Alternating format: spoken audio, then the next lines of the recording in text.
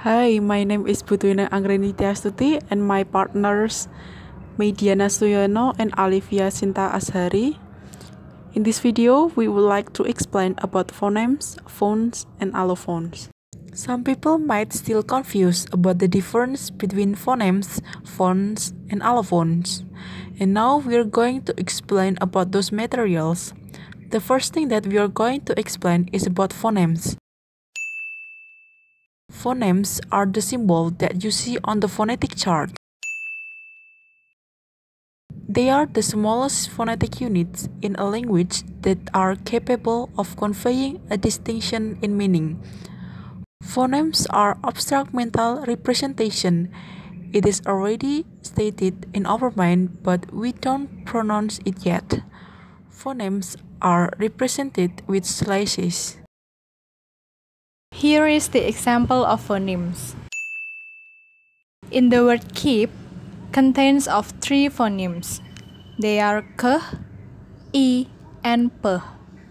The word keep has a meaning which is to have or continue to have in your possession.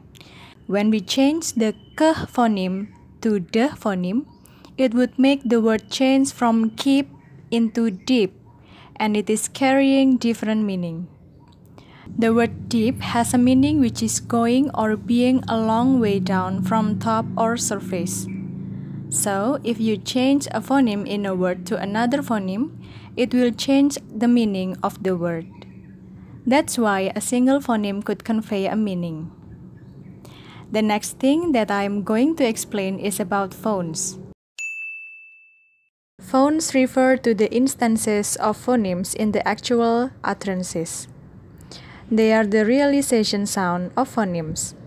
When you pronounce a phoneme, it becomes a phone. Phones are represented with brackets. The last thing that I am going to explain is about allophones. Allophones are audibly distinct variations of phonemes. They are a set of possible spoken sounds used to pronounce one single phoneme. One phoneme could have several allophones. Allophones are represented with brackets. Here is the example of allophones.